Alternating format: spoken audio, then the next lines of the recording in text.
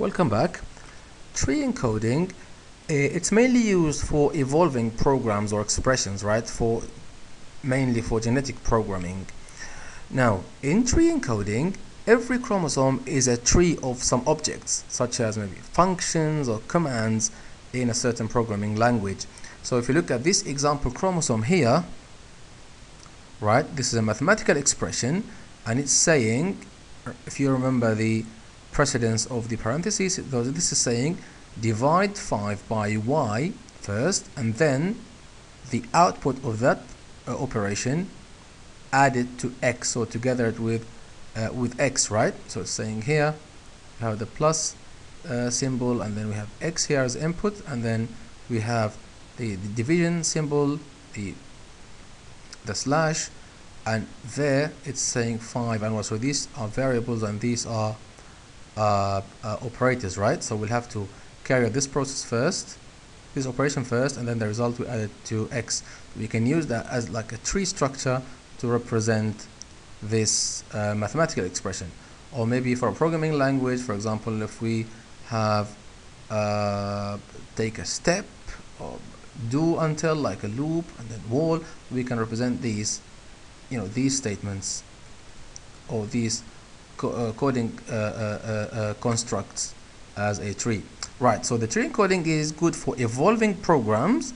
The programming language Lisp, for example, is often used for this because programs in it are represented in this form and can be easily parsed as a tree. So the crossover and mutation can be done relatively easily, right? So as it says here, programming language Lisp is often used for this.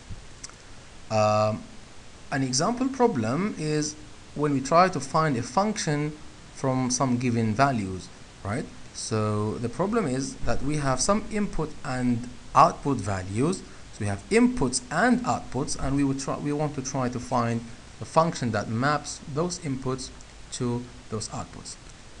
The task is to find a function which will give the best, or at least the closest to the desired output to all inputs, right?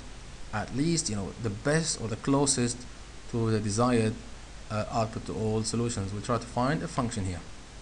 And the encoding will be as follows. The chromosomes will be functions represented in a tree. So functions represented in a tree. I mean, you can think of this as, it is actually a mathematical function, right? You could say f equals x plus, then parentheses, 5 divide 5 slash y, right? And then you close the parentheses. So that's a mathematical function or a mathematical expression.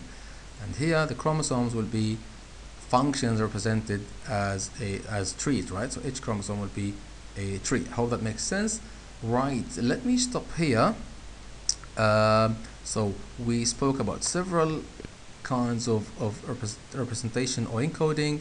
The easiest one is the binary, and then we spoke about permutation, encoding, value encoding, tree encoding. In the next video we start speaking about selection. Thanks again, and I'll see you next time.